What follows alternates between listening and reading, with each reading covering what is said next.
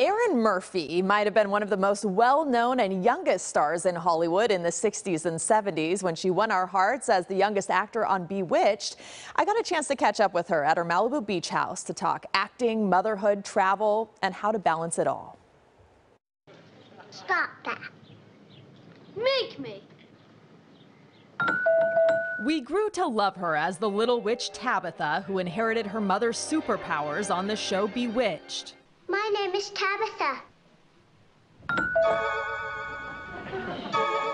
What was it like growing up on that set? I mean, with those people, it was such a classic show. Everyone watched it. Everyone still watches reruns. Yeah, it was a great show. I mean, I feel lucky, and it was fun. And even though I was the only kid there for most of the show, all the adults on the show were wonderful to me, and it was probably more fun than some shows because there'd be animals there and magic, and it was really fun. When she was barely able to walk, Erin Murphy also made a mark with a detergent commercial. And protects against diaper rash. I was a toddler, and I was topless in a diaper in a commercial with Ronald Reagan. So I think I'm one of the few people who could say I worked topless with Ronald Reagan.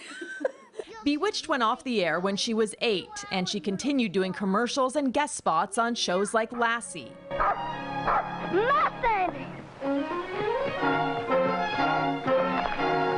Oh, Muffin, we thought we'd never see you again. Despite the fame, Murphy, now a mother of 6, says she had a normal Southern California childhood. Now, decades later, she is still acting and still in touch with her Hollywood family. Real mommies sometimes have to say no, but it still means I love you, okay? Okay, Mommy. Liz Montgomery was kind of like a mom to me. And as an adult, I'm very good friends still with her children and you know, other people who are still in the business. And people say that I remind them of her. And I think it's because I spent so much time with her. In some ways, probably more than my own mom. And drawing real-life inspiration from another old-time show. The Brady Bunch. What has it been like to raise 6 kids? It's been That's great. a lot. My favorite TV show when I was a kid was The Brady Bunch, so I love the idea of a big family. I have 6 boys, so I may have had 3 or 4 if one had been a girl. But You kept trying for a yeah, girl? I did. Despite the duties of motherhood, it seems she still manages to do it all. Travel, acting, working as a correspondent, captaining a boat, running her own alpaca line, Erin Murphy Knits, cooking, and volunteering for various organizations, even serving as an autism advocate, a cause that became even closer to her heart when her son Parker was diagnosed. Did it help to have all the siblings around? No. No? Made it worse? No. I don't think it made it worse or helped. I think as a parent, it was difficult because you want to make sure that each kid gets their own time. The eternal optimist, she's always willing to put herself out there and try new things. You may have seen her on RuPaul's Drag Race or Hulk Hogan's Celebrity Wrestling Show. I was like jumping off things and knocking down Dennis Rodman and people.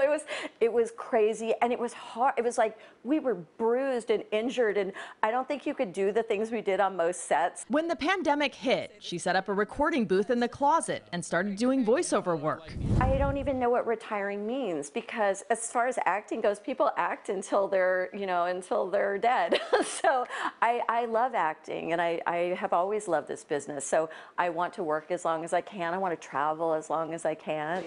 A walking lesson on balance with no plans to retire.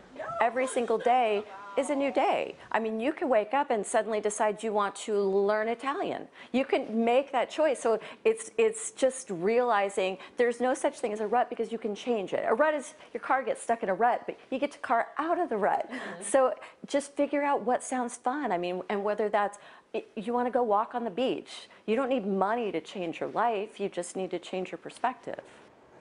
Well, she says she's had a big life, a crazy life, but a really fulfilling life with no regrets. And she actually attributes being a kid actor to a lot of the joy that she finds in adulthood. And that's not something you hear that often when you talk to child actors. They say it's like damaged them, but she has completely the opposite perspective. And she really is an eternal optimist. She's such a positive person. Well, you can see it. It's almost from the inside out. Yeah. She just exudes this joy and positivity. I want to be your friend. Do you I know. want to be my friend? I want to be your friend too. That was a great story. Thank you. The time right